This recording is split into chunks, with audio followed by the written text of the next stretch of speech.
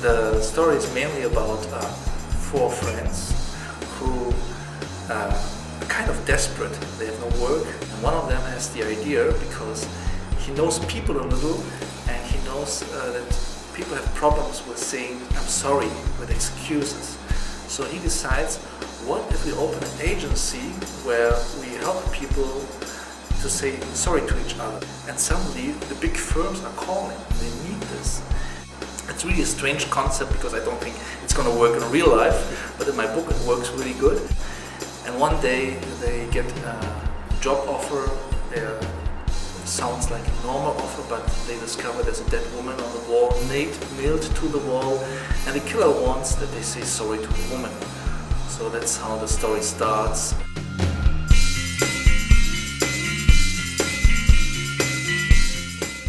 I just got an email from a woman who wants to do this. She asked me, she wants to do the agency, she wants to call it Sorry, and if it's okay for me. I still have the copyrights, you know, for this.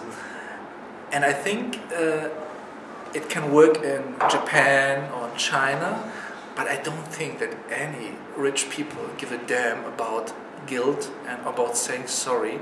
So it could work in the private sector, but it's strange because you give the agency the right to make it good with your money. I don't think anyone will do this. I think that people who got the money, they don't give a shit about if they do it wrong because they know they have the money, so they don't care if someone gets dropped or there's a mistake. So it's a nice fantasy about truth, but I don't think it will work. Well, there are two topics that are very important in the book because I think they represent what is going on in the first world now, which are this unemployment, and ¿cómo se dice? Abuso de niños. And well, pederastia, abuse of children. Yeah. The main stories are, you know, these four guys. They're 30 years old, and I'm 43. So I don't know how their situation is, but I know my friends. I have friends in this age, and I see how desperate they are.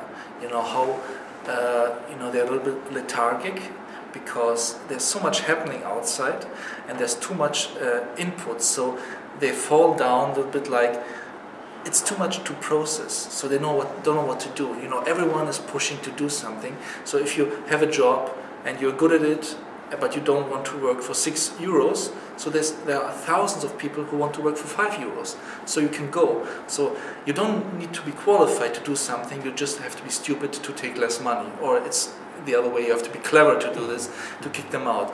So they're kind of desperate because they have the feeling like it doesn't matter what you do, it's not enough. So this feeling of not being capable, I think they turn into something passive, they don't know what to do. And I like this thinking that they find their own way with the agency, that suddenly they burn up and they are something great because they found a niche, a place where they can do this. So I like this thinking. And I like to go with my characters. And the other part, the abuse of children, that's for me the biggest crime that ever happened. You know, if grown-ups kill grown-ups, I don't give a damn, to be honest. But children are holy. I don't even like children. They're too noisy, you know, they need too much, so I don't need children for myself, but I respect them because they are the root of everything, and you can't touch the root. That's really holy. So when I started the novel, I never intended to write about children and abuse. It was more like I had a killer, I knew something was wrong with him, and suddenly I started to write about the kids, and I thought, oh my God, where is this going? So when I found out where it was going, when I had the first abuse, I stopped writing. I was scared of my own novel. I was never abused, and I don't know anyone who was abused, but as a writer, you have your characters inside, and they all have their own story, and some stories are very dark, and the stories of the two boys was too dark for me. So I stopped writing, and for 1.5 years I just wrote children's books, nice children's books, funny children's books, to get away from my novel. And then I came back because you have to be true to your book, you have to be honest. So I got back to the book, and I made a deal with myself. I said, I'm not going to shave for as long as I need to write the book. 4 or 5 months, I had a beard like this. I looked really, really crazy. And then I came back and I finished the book. It was really tough. I didn't sleep a lot. I lived through the winter. I didn't see daylight. I was working the whole night through. I slept through the day.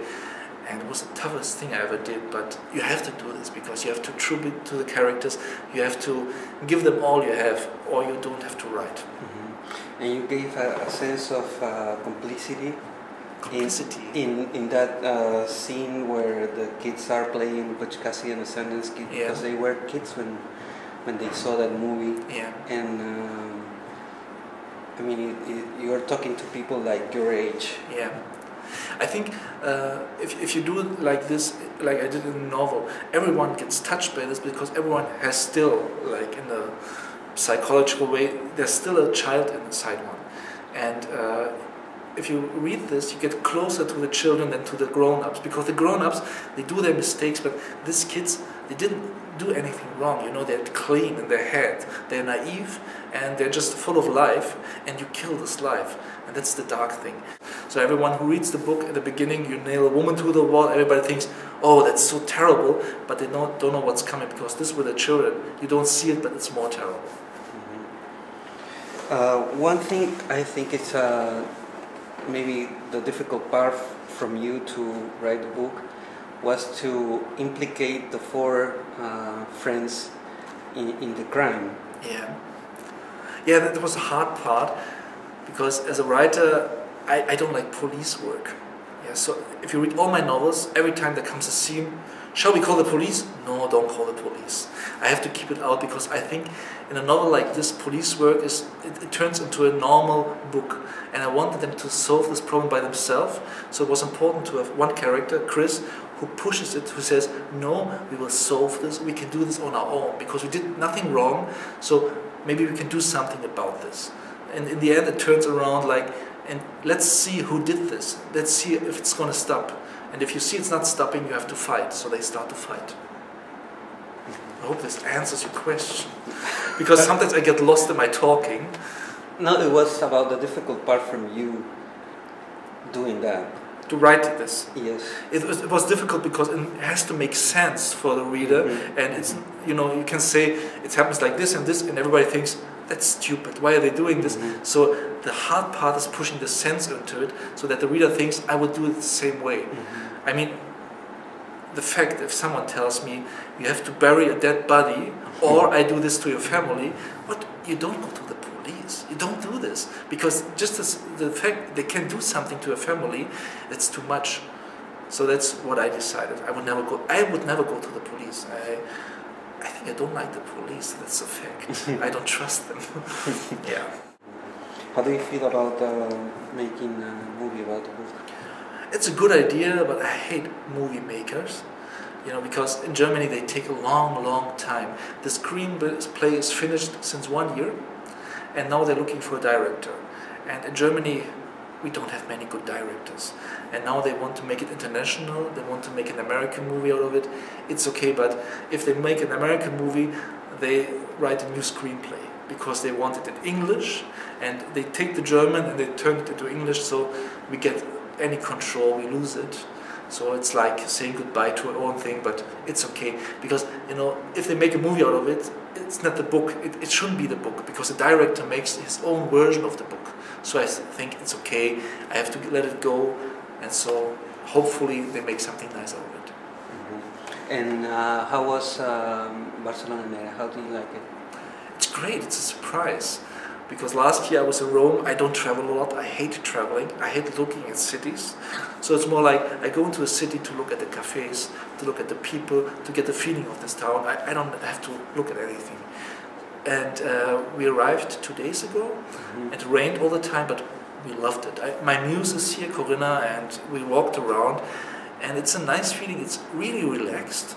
Everybody seems to enjoy walking on the streets, and there seems to be no pressure. It's more like, let's walk through Barcelona the whole day. I have the feeling nobody does anything special. They just walk around, eat something, talk all the time, drink coffee, and I like this very much. It's like a big cafe put into a city. Yeah. Good. Gracias. You.